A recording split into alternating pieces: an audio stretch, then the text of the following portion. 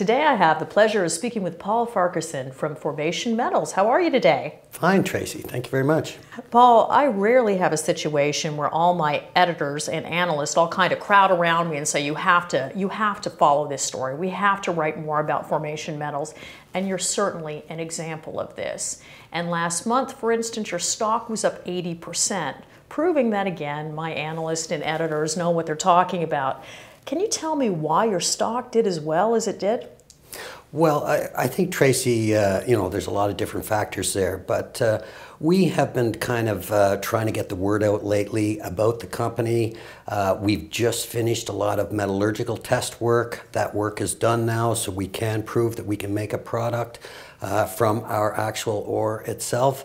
And the Prospectors and Developers Association, it happened just a little while ago, so we were really out talking about the company and making things happen.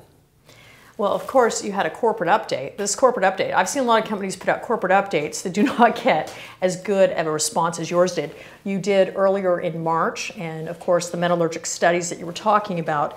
I was reading that it included a final high purity cobalt salts result. Okay, I don't know what that means. Help me understand what that means. Well, the metallurgical work is feasibility level metallurgical work, and that's where we're heading, towards a feasibility study. And what we did, we actually took our own ore from our project in Salmon, Idaho, and we delivered it to Hazen Engineering in Denver, and Hazen made a concentrate from our ore. Then once we have a concentrate, it goes to Cytec, and Cytec are the ones that provide us with the reagents. So they hit it with the reagents and they make a pregnant leach solution, which once again is our ore. That solution then gets shipped to General Electric because they have the crystallizers, and we made an ultra pure cobalt chemical, cobalt sulfate heptahydrate, which is used in the battery industry. So it was proof that on a bench test level, we could go from our ore to a final ultra-pure product, and that's very huge for us in the company. Well, I think that's very exciting for many of us too in the market, because we have an ethically sourced North American, environmentally friendly, I think I read too. Now, not everybody in our audience may be familiar with Formation Metals. They've been very quiet. You've been very focused on developing the business over the last couple of years that I've been following you. Can you tell us just a bit of an overview? Who is Formation Metals and why this is such an interesting story for investors?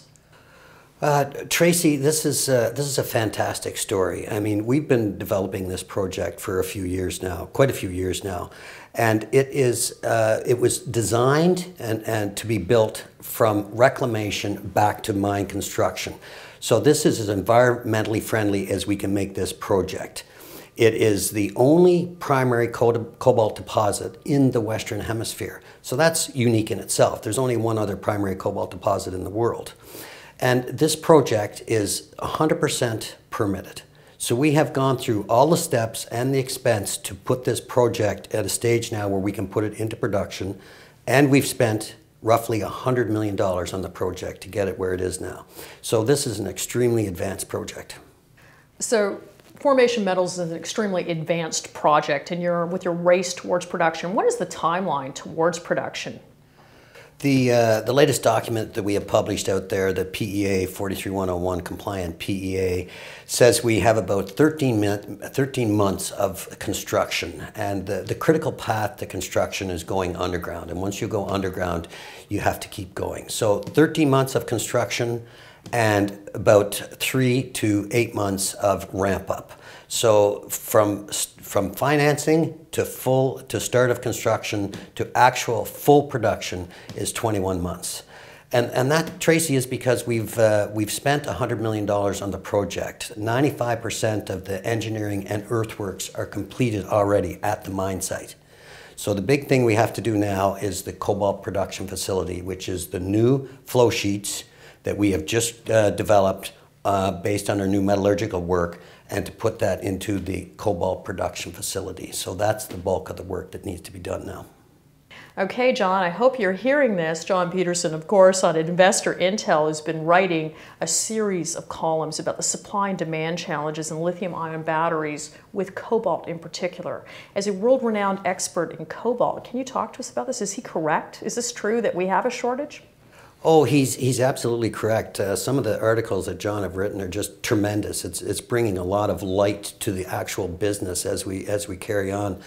The people extremely in the know, like the Glencores, the Sherritts, like these people are all predicting a deficit of cobalt probably this year, 2016, with the amount of copper cobalt that's coming offline, and in Africa, the amount of nickel cobalt that's coming offline, Glencores and the Vales. There is not going to be enough supply there to meet the demand. And the demand now is greater than 50% for the batteries in electric vehicles. So John has done a really good job of bringing that to the surface. So I'm looking at my watch now. 16 months from today, is that correct? Till you'll be producing? It's 13 months of construction and 8 months of full ramp up. So 21 months we could be in full production. Okay, so 21 months, and then for those shareholders out there that are in the game right now and are very, very happy with you presently, can you tell us what we should anticipate, say, in the next quarter or two? Well, I think over the next short term, Tracy, we've sent out RFPs, requests for proposals, to complete a definitive feasibility study. We've got tremendous interest from very high caliber engineering firms to bid on this. So we're going to start our feasibility study over the next few months here. All the information should be into us by April 15th. I think that's going to be a good catalyst because we'll be able to give progress reports as we move along with the feasibility study. In the meantime, we will be talking, because we have new specs, we have a spec sheet for the product, we will be talking to the players in the game, you know, specifically the offtake people or the battery manufacturers or the end users, you know, the automobile makers of the actual batteries themselves.